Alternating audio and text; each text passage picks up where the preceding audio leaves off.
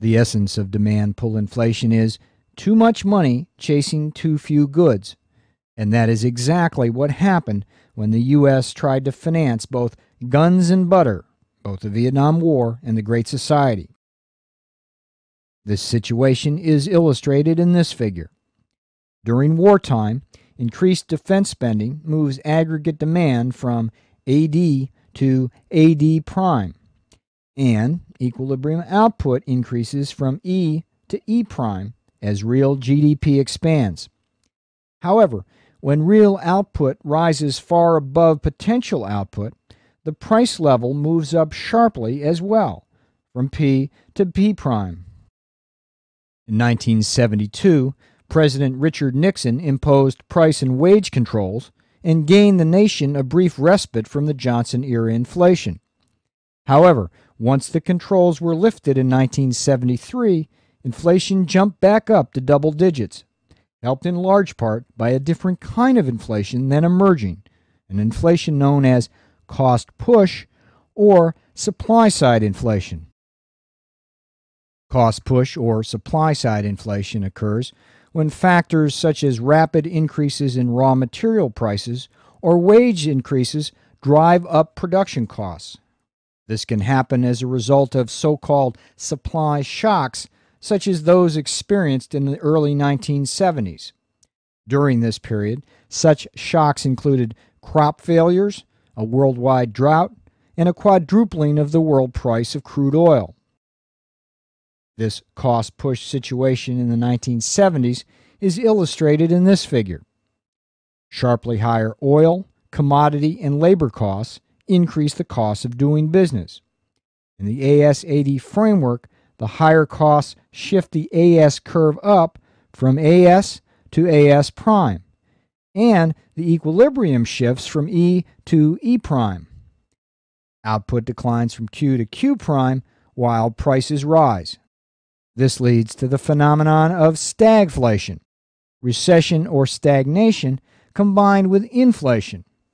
In this situation, the economy suffers the double whammy of both lower output and higher prices. Prior to the 1970s, economists didn't believe you could even have both high inflation and high unemployment at the same time. If one went up, the other had to go down. The 1970s proved economists wrong on this point and likewise exposed Keynesian economics as being incapable of solving the new stagnation problem. Keynesian dilemma was simply this: using expansionary policies to reduce unemployment simply created more inflation, while using contractionary policies to curb inflation only deepened the recession. That meant that the traditional Keynesian tools could solve only half of the stagflation problem at any one time, and only by making the other half worse. It was this inability of Keynesian economics to cope with stagflation that set the stage for Professor Milton Friedman's monetarist challenge to what had become the Keynesian orthodoxy. Milton Friedman's monetarist school argued that the problems of both inflation and recession may be traced to one thing: the rate of growth of the money supply. To the monetarists, inflation happens when the government prints too much money, and recessions happen when it prints too little. From this monetarist perspective, stagflation is the inevitable result of activist fiscal and monetary policies that try to push the economy beyond its so-called natural rate of unemployment, or more technically, its lowest sustainable unemployment rate. This natural rate of unemployment, or LSUR, is the lowest level of unemployment that can be attained without upward pressure on inflation. According to the monetarist, expansionary attempts to go beyond this lowest sustainable unemployment rate may result in short-run spurts of growth.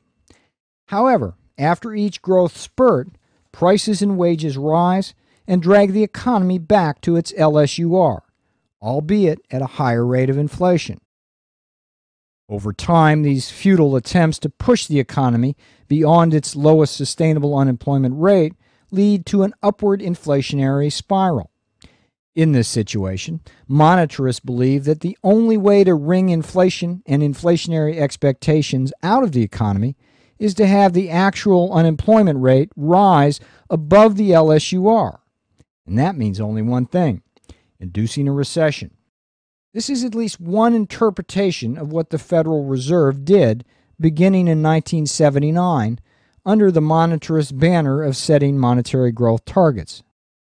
Under Chairman Paul Volcker, the Fed adopted a sharply contractionary monetary policy, and interest rates soared to over 20%. Particularly hard hit were interest-sensitive sectors of the economy like housing construction, automobile purchases, and business investment. While the Fed's bitter medicine worked, 3 years of hard economic times left a bitter taste in the mouths of the American people, now hungry for a sweeter macroeconomic cure than either the Keynesians or monetarists could offer. Enter stage right, supply-side economics.